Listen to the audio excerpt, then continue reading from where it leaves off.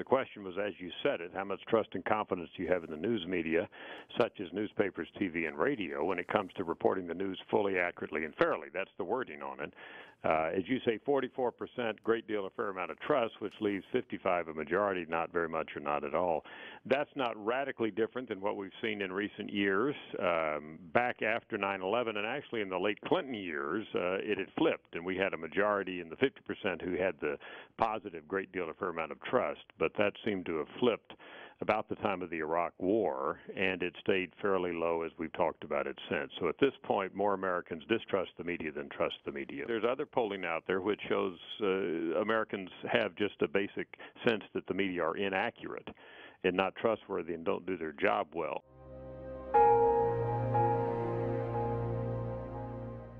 2014 is here, and it's time for Congress to make some changes. Congress has been partnering with bigger media companies trying to buy out smaller media streams. The problem in 2014 that Congress needs to fix is the fact that they're partnering with the larger media companies to buy out smaller media streams.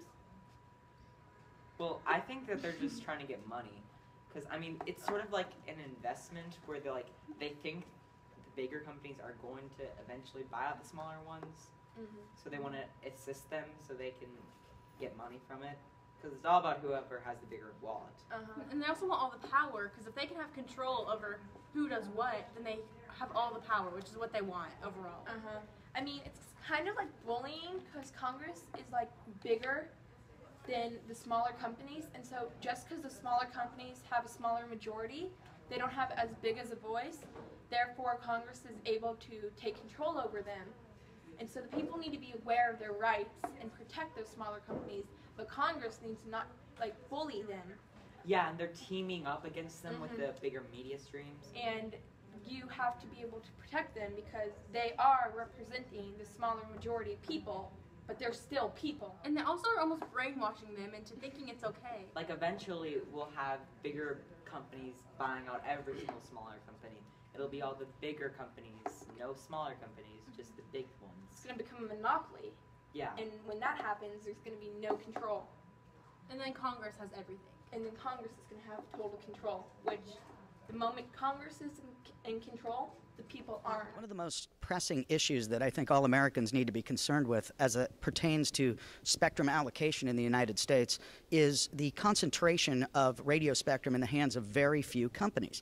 Most people are aware now that there are 4 cellular companies. Everybody knows AT&T and Verizon, T-Mobile, and that other one with an S, that's Sprint. Well, there used to be over 300 cell phone companies. Then there were 40. Now there's 4. That's a very, very challenging issue in terms of making sure we have a competitive environment for spectrum. Now, you may like the service you get, but quite frankly, you're subsidizing a lot of things you don't need, and you really don't have a lot of choice.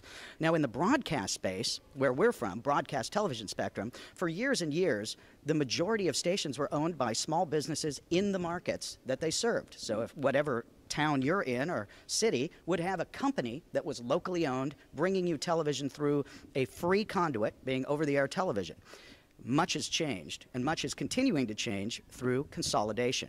And it's one of the things that Amy and I are very concerned about, particularly since low-power television, or the really small stations, which is what we have and who we represent, have been kind of pushed to the edges or marginalized. Amy?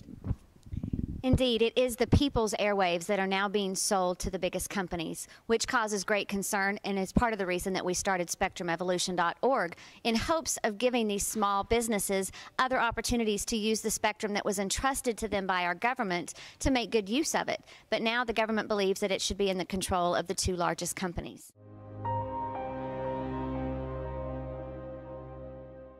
Congress needs to realize that what they're doing is wrong, and they're affecting several people throughout this. I mean, media is a right, therefore deserves to be protected by the same rights. And so the smaller companies still need to be protected by those rights, and so Congress can't abuse them. Yeah, they can't just show up and act like they have all the power. Exactly, because they don't. The power is in the people, and the smaller media streams are for the people, therefore deserve to be protected just as the people should be. Yes. Yeah, but another thing about the people, like, this isn't as big as Congress, but the people need to, like, make Congress realize that what they're doing is wrong. Yeah, because it's almost the people's responsibility to point it out to Congress and make them think what we're doing is wrong, because they almost aren't realizing. Yeah, our government has power to do so many things, but it's the people's responsibility responsibility to make sure that they're keeping their rights. I think what Congress should do is look very carefully at whether or not their lust for more revenue is actually good public policy. And I would encourage every citizen to take a look at that and not think that a spectrum shortage, as is being promoted, is really true. The technologies that we have for our wireless spectrum today are okay, but they're really not the best. There's a lot of efficiencies that can be created through enhanced services. So the key to this, and the key to what Congress can do, is make sure that they don't undermine the fabric of communications infrastructure by really just selling all of our airwaves to the guys who have the most money. I'd like to make sure that future generations have access to those airwaves, and if we don't stop this now, there may not be any airwaves left for young people to try to use in the future.